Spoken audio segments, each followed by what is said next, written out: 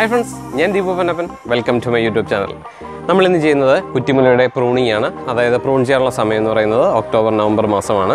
അപ്പോൾ ഈ സമയത്ത് നമ്മൾ കുറ്റിമുല്ല പ്രൂൺ ചെയ്ത് കൊടുക്കണം. പ്രൂൺ ചെയ്താൽ മാത്രമേ നമുക്ക് കൂടുതൽ പൂവുകളൊക്കെ കിട്ടത്തുള്ളൂ. അതായത് ഇപ്പോൾ തന്നെ നോക്കിയേ പൂവും എല്ലാം കഴിഞ്ഞ് മഴയൊക്കെ കഴിഞ്ഞിട്ട് ഒരുമാതിരി വല്ലാത്തൊരു അവസ്ഥയിലാണ് ഇപ്പോൾ കുറ്റിമുല്ല നിൽക്കുന്നത്. അപ്പോൾ നമ്മൾ ഇതിൻ്റെ എല്ലാം കമ്പ് കോതൽ നടത്തണം. കോതി കഴിഞ്ഞാൽ മാത്രമേ നമുക്ക് നല്ല രീതിയിൽ പുഷ്പം കിട്ടുകയുള്ളൂ. അപ്പോൾ കമ്പ് കോതൽ ഈ പറഞ്ഞതുപോലെ ഒക്ടോബർ നവംബർ ഡിസംബർ മാസങ്ങളിൽ നമ്മൾ ചെയ്യണം. എന്നാൽ മാത്രമേ നമുക്ക് കൂടുതൽ ശാഖകൾ വരികയും കൂടുതൽ പൂക്കളൊക്കെ കിട്ടുകയുള്ളൂ. അപ്പോൾ എങ്ങനെയാണ് വേണ്ടാത്ത ഈ കമ്പുകളെല്ലാമാണ് നമ്മൾ കോതി കളയേണ്ടത്. ഇത് എല്ലാം കോതി നമ്മൾ നല്ല സെറ്റപ്പ് ആക്കി വെക്കണം. അപ്പോൾ അത് കമ്പ് കോതൽ എങ്ങനെയാണെന്ന് നോക്കാം. ഓക്കെ,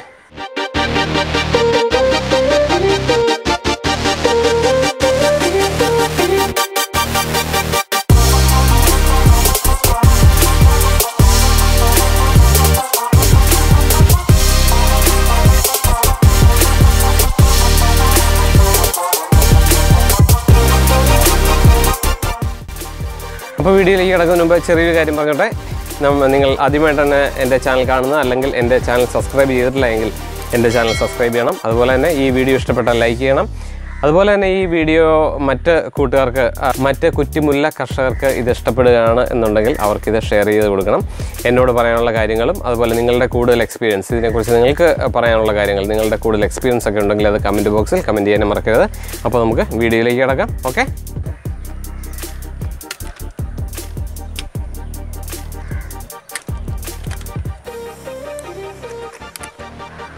അപ്പോൾ ഈ കമ്പ് കോതലിലൂടെ മാത്രമാണ് നമുക്ക് കൂടുതൽ ശിഖരങ്ങൾ ഉണ്ടാകുന്നത്. അപ്പോൾ ഇത് കമ്പ് കോതൽ എല്ലാ കർഷകരും ഇത് ചെയ്തിരിക്കണം. ഇതിൻ്റെ കമ്പ് പോകുന്നൊന്നോ മറ്റൊന്നും വിചാരിക്കേണ്ട. നല്ല രീതിയിൽ തന്നെ ഇത് വെട്ടി നല്ല റെഡിയാക്കി വെക്കണം. അപ്പോൾ അടുത്ത ഒരു ഫെബ്രുവരി മുതൽ നമുക്ക് നല്ല അടിപൊളിയായിട്ട് പൂക്കൾ കിട്ടിത്തുടങ്ങും. നമുക്ക് ഈ കമ്പ് പോകുന്ന ഈ ശിഖരങ്ങളെല്ലാം തന്നെ നമുക്ക് പുതിയ തൈ ഉണ്ടാക്കാനായിട്ട് നമുക്കെടുക്കാം.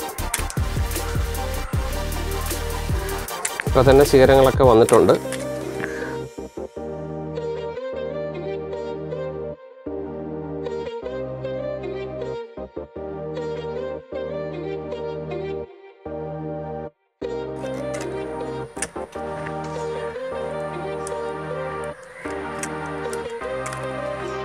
അതായത് ഉണങ്ങിയതോ അങ്ങനെ എന്തെങ്കിലുമായിട്ട് തോന്നുന്നതെല്ലാം നമുക്ക് വെട്ടിക്കളയാം. നല്ല നീറ്റായിട്ട് ഇനിയിപ്പോൾ ഉള്ളതൊക്കെ വളർന്നു വന്നോളും.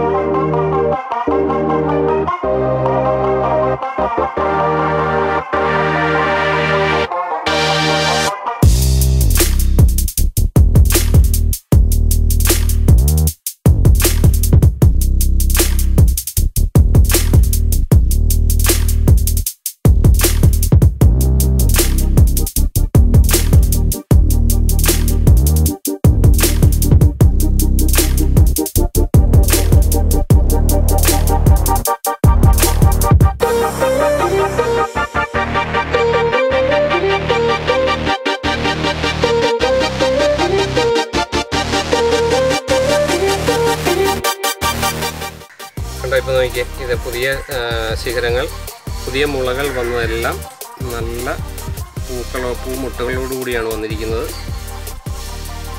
എല്ലാത്തിനും പൂമുട്ടകളുണ്ട്. അതുപോലെ തന്നെ ഇനി വരുന്ന എല്ലാ മുളകൾക്കും നല്ല പൂമുട്ടകൾ കാണും. അപ്പോൾ എല്ലാവരും ഇത് ചെയ്ത് നോക്കണം.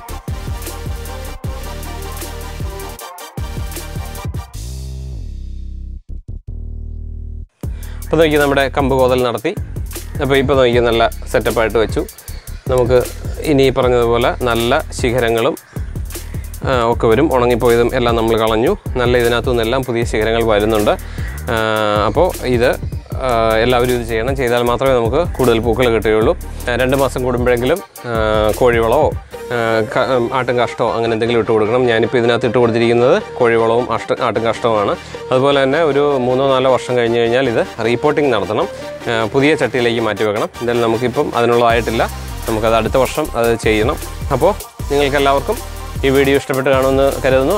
അപ്പോൾ തൽക്കാലം ഞാൻ എൻ്റെ വീഡിയോ നിർത്തട്ടെ. നല്ലൊരു വീഡിയോയിലൂടെ വീണ്ടും അടുത്ത ദിവസം കാണാം. Okay, by.